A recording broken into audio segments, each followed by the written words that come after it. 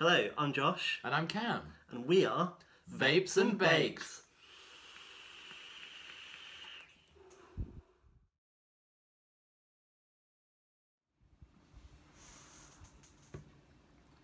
Hello, and welcome to our next episode of Vaping and Baking. Today we are bringing you Strawberg by Iceberg and some delicious homemade scones. Bum, ba, da, bum, bum. And these are done the correct way, as you can see here. It's the Devonshire way. You put cream on and then jam, for all the infidels that are out there. If you do it the other way, you're wrong. Get out. Yeah, you can leave now, it's fine. No, don't worry. We know we're not going to be friends.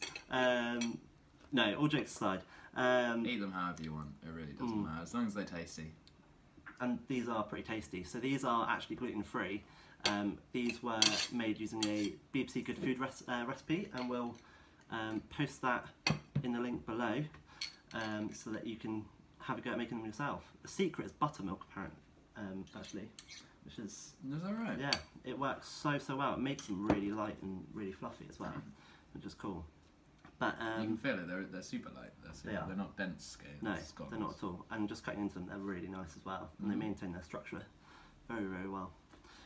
So this week we've kind of been staying away from talking about the whole vaping stuff going on in America at the moment with sort of the 6 different teens who have died, but sort of seeing more and more coming out. We wanted to wade in because it's really quite crap how sort of the 6 deaths that have come out are now causing so much fear to be spread amongst people, and actually vaping is one of the most successful smoking cessation methods, and for me personally it's worked great. Before I quit smoking, I had tried patches, I'd tried lozenges, gum, and the inhalers. Patches, going cold turkey, yeah, that did not work well. Horrible. But like the patches, it just didn't work for me because I'd still be craving kind of the motions, like the physicality of it. You want to be able to kind of puff on something. And then it's like a dummy almost for a baby, you know, like. And with the lozenges, the little inhaler, and the gum, they just taste of pepper. It's like literally eating pepper, and it hurts. It just kills your throat, and so they're not fun at all. But yeah, so like these 6 deaths that have happened, obviously it's tragic, people dying, people dying really, always is tragic, but you know, they're now threatening, the ones who have sort of been injured by it and not died, they're now sort of threatening to sue various vape companies. Which, I mean, they were saying about the company Juul. I don't really know anything about that company, but one of the things they were saying was that they kind of specifically market towards kind of teens, and that's tricky because you are treading on kind of dangerous territory there, you know, especially if you're marketing at people that don't necessarily already smoke. And I think the kind of one thing that we'd like to stress maybe is that if you don't already smoke cigarettes, or have some addiction to nicotine, you don't need to start vaping. You know, it's an interesting thing, but it should be a tool rather than a kind of permanent kind of occupation. You know. Yeah, for sure. And actually, like Cam said, if you don't smoke, just stay away from it because you don't need it, and it's a bit pointless.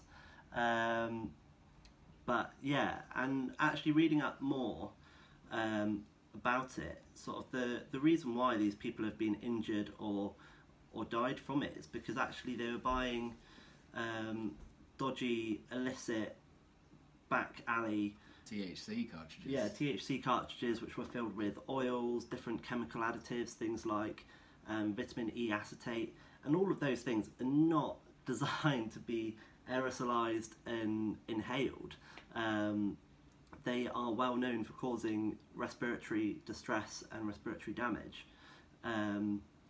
And then sort of looking into it further, the other interesting thing about it, sort of you're getting all the Daily Mail, the Sun, and the Telegraph, stuff like that, all jumping on the fear, which where I'm living in Devon, the older people sort of making up our predominant population, it's one of the sort of most read outlets in this part of the country, and so they've got a real good audience to be spreading fear to.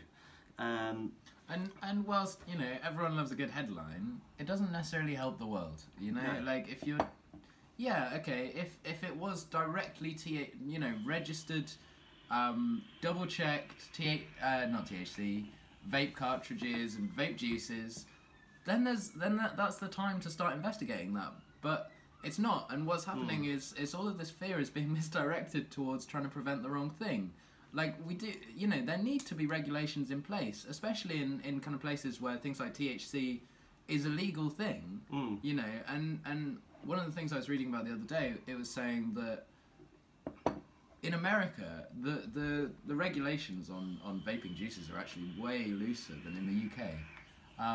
And they're really, really tight on it. So if you're buying juices from shops in the UK that have some kind of registration, some kind of registered company attached to them, or some kind of testing qualification, which all vape juices will have if they are sold legally, you're going to be okay. You know, like, there may be longer term effects. We don't know this because we're still within the first 15 years of people vaping.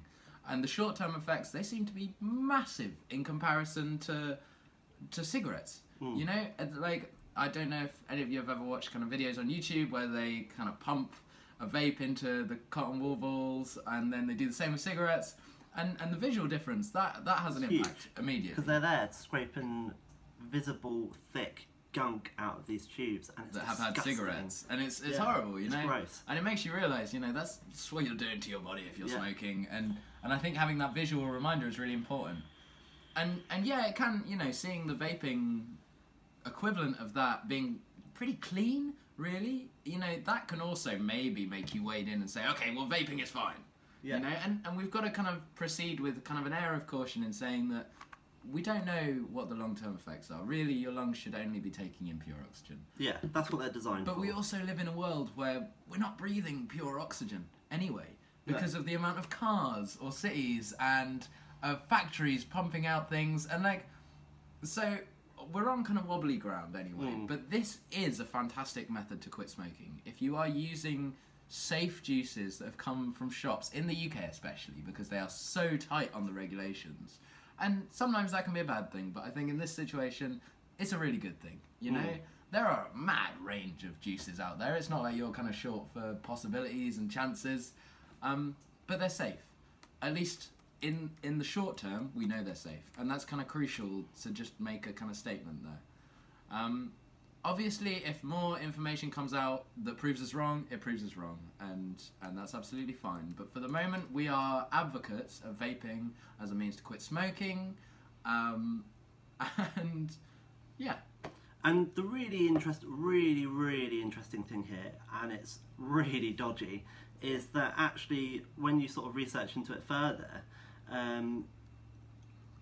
you sort of find that actually in this last sort of week, when Donald Trump has been threatening THC not THC bans, flavoured vaping bans, that actually cigarette company stocks have risen, and you know that begs the question: what's going on here? Because actually the biggest threat to big tobacco companies in this present day and age is vaping. So, you know, what's going on there? What's actually happening? How is it that sort of 6 people have died in the 15 years that vaping has been out, and now everyone's going absolutely mental and tobacco stocks on the rise, when actually you think about the hundreds of thousands of people, I mean, well, millions of people that are dying constantly from smoking cigarettes. Yeah, and nobody bats an eyelid.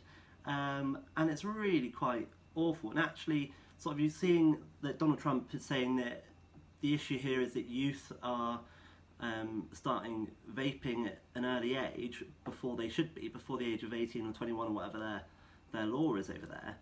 But actually, it's really well known that a lot of kids start smoking. They try their first cigarettes before the legal age. Yeah, that's it. And the first thing that they're trying is menthol cigarettes. So why is Trump not throwing in menthol cigarettes with this ban? This ban, that's it, you know. And I suppose it could be because it kind of drives something that allows people to get behind, yeah, okay, let's stop the kids vaping. That's good. You know, we're not in favour of people picking up anything to smoke if they haven't done it already. You know, if you're not already hooked by the kind of the nicotine god that rides above us. But, like, you know, but if you attack it from the wrong direction, it gets, you know, I think it's quite clear that if tobacco stocks are on the rise because of this, it's not a good thing. No, and that's where something really needs to be done, something really needs to be addressed. Tighter regulations, bang on, do it. Yeah. You know, but just banning altogether flavours, I don't think it works. No, you're attacking the wrong part of the hydra, I suppose. But moving on to a slightly more positive note. Now we've done that, we've said yeah. our bit, and we've got straight in there.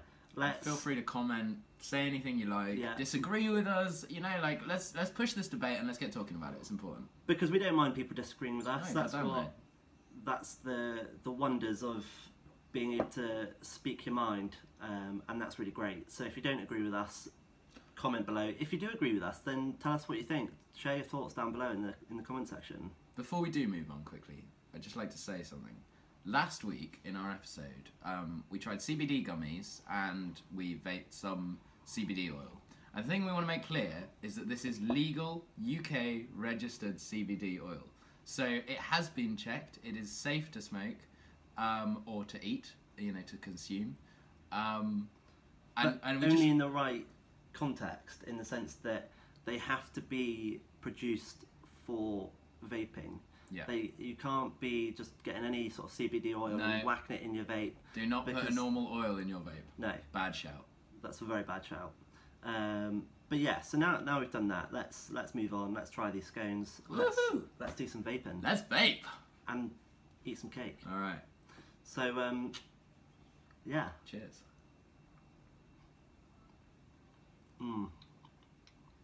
Oh yeah, man. Oh yeah. That is so good.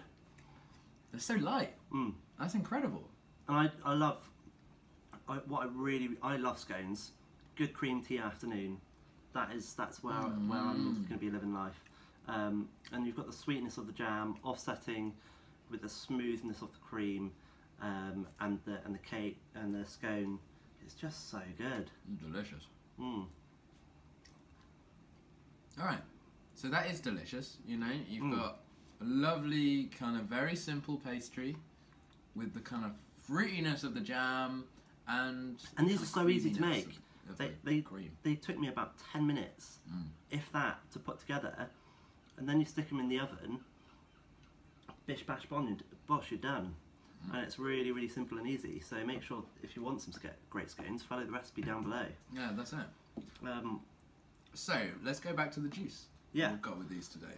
So this the Strawberg by Iceberg, and it says that it's a strawberry, kiwi, and menthol flavour, which I'm quite intrigued by, because I thought the strawberry will go really, really well with this, with the strawberry jam, and then I kind of thought that the kiwi might sort of offset it a little bit. But maybe I'm more I suppose interested about kiwi's kind of tart, isn't it? Yeah. It's going to go. Whoop, let's bring it back. So should we load up with a bit of that? Yeah, let's load up with a bit of that. And you've got a new device as well, haven't you? Well, I do have a new device. Thanks to the amazing guys at Vape Heads in Exeter, who, if ever you're in Exeter and you need some vaping supplies, swing down to them and say hi, because they're lovely dudes. They're amazing in there, yeah, and really they'll fantastic. sort you out. They're not like a lot of vape companies out there where if you're quitting smoking and you go in, they're going to try and sort of palm off a 60 odd quid or 80 odd quid device. They're gonna give you the perfect entry level device. Yeah. They're gonna really tailor everything to your needs. They're gonna ask you lots of questions about how much you smoke currently. Yeah. And their knowledge is amazing. It's really great. It really is. And their energy for helping people to quit smoking is mind blowing. Yeah. It is absolutely mind blowing. And so you've got the. It's an RTA. It's the Recurve Mini. It's the Recurve Mini. So it's a dripper. Yeah. And I've got a squonk pin in there as well, so that I can use my squonk with my CBD Peng OG Kush that I got from Vape Dummy last week. So Cam loves the CBD oil. I'm a big fan of it. I find it a bit weird. I tried it and it tastes a bit weird. So I personally won't be trying that regularly. But yeah, let's give this a go. Cheers.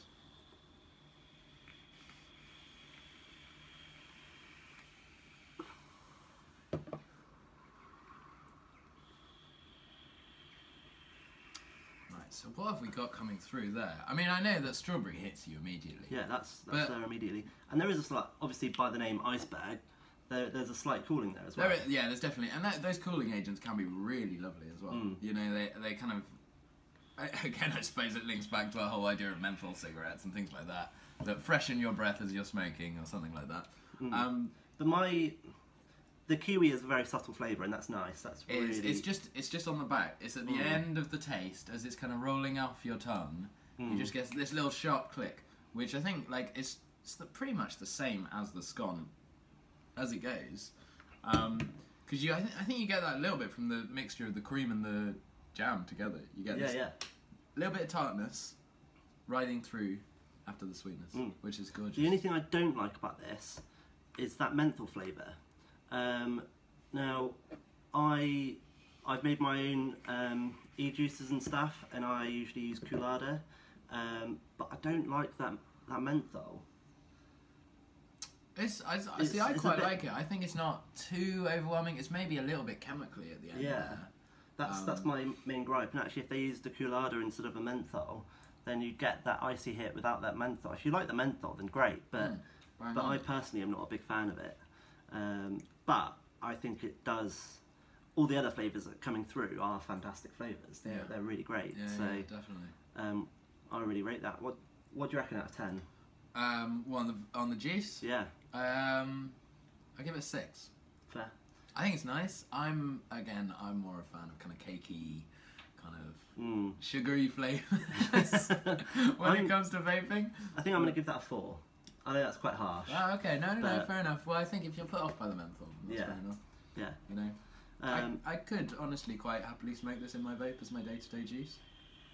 But I think it is, you know, maybe that my kind of opinion of it is also slightly curbed by the fact that we're eating scones and jam and cream with it, to be honest. It's just lovely, isn't it? It's just good stuff. It's a very sophisticated gentlemanly afternoon.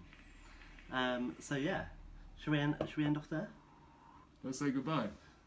Thank you very much for watching again. Yeah, thank you. And make sure to tune in for more episodes. Make sure to go down below, click the subscribe button, hit notifications so you can keep up to date with us. Make sure to put some comments in below. We really want to hear your thoughts. And once again, we are providing great bakes and great vapes. See you next time. Catch you in a bit.